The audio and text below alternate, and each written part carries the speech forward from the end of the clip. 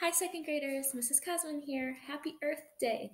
For today's experiment, I have two little sponge fish that I cut regular sponges into a little fish shape, and I have them sitting in two containers of water.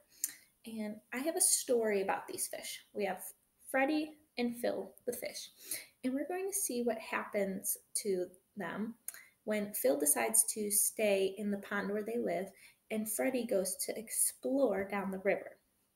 And we're going to see what happens to them as they explore, as Freddy explores.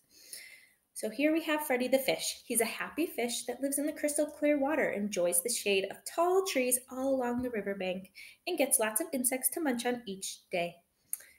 He enjoys swimming around and playing with his friend Phil. One day, Freddy wondered what was beyond this little part of the river. He decided to go on a little journey and explore. He heads downstream. He's ready to see the world. Phil decides he's going to lay back and stay here. Along the river, Freddy first comes across a spot where bulldozers are taking out trees and clearing land. Soil and dirt roll into the river because there are no trees or roots to hold the soil in place. Poor Freddy gets soil in his gills. Without the trees, Freddy notices he's feeling a lot warmer. He's got soil's gotten in the water.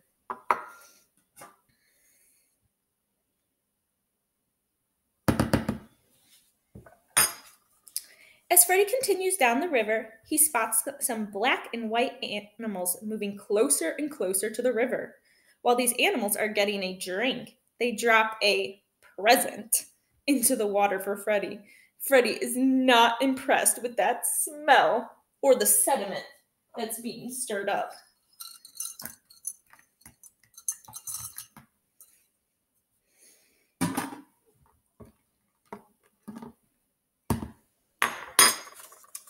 As Freddy rounds the corner, he has to dodge a golf ball that nearly lands in the river.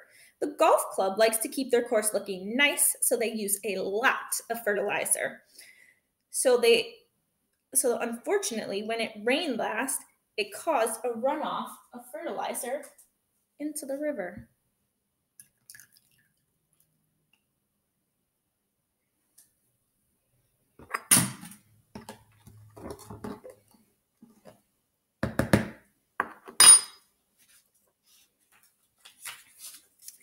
Freddy noticed that this area had a lot of tall plants growing and actually was starting to feel smoother. However, Freddy's a trooper and charged on. He was so determined to see all the river had to offer.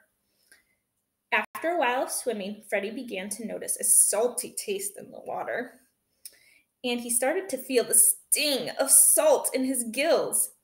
All the salt that was used on the roads in the winter had started working its way into the river. Ouch, it's hurting.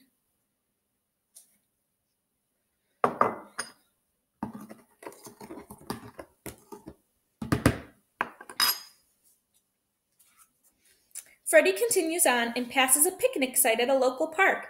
As he was passing, the wind began to blow and litter blew right into the river from the park.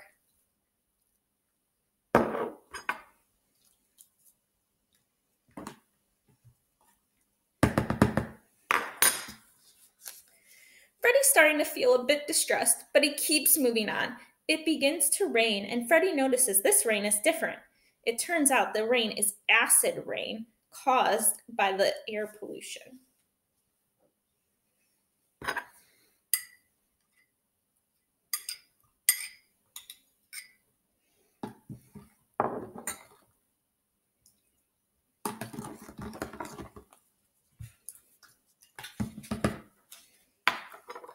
Along the river edge, Freddy comes across an old abandoned factory. There are a lot of toxic pollutants and rusty materials seeping into the river. This creates a sludge in the river. Freddy tries to swim through it.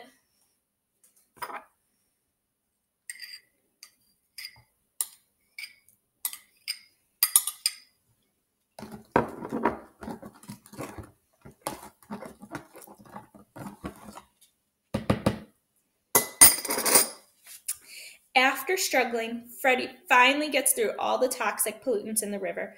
Along the side of the river, Freddy notices a man dumping oil from his car into the river.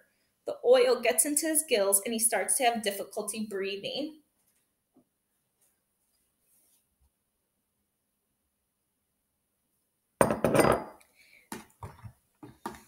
He gasps and gasps and gasps, and he finally takes his last breath.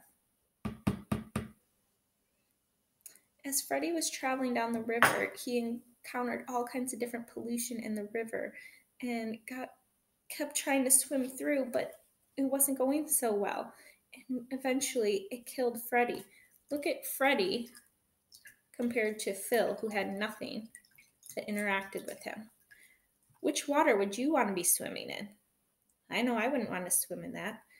So, with Earth Day, we need to be making sure that we're thinking about what we're doing to help our planet and how we might be hurting it, even if it's unintentionally. Making sure that we're picking up after ourselves and disposing of things the correct way. Because we don't want to be killing poor little Freddy and all of his friends because we forgot to pick up our trash or things like that. So today, I want you to make sure that you're trying to make an effort today and every day to clean up after yourself and help take care of our planet. Because if we don't take care of it, nobody will. Have fun. Keep exploring.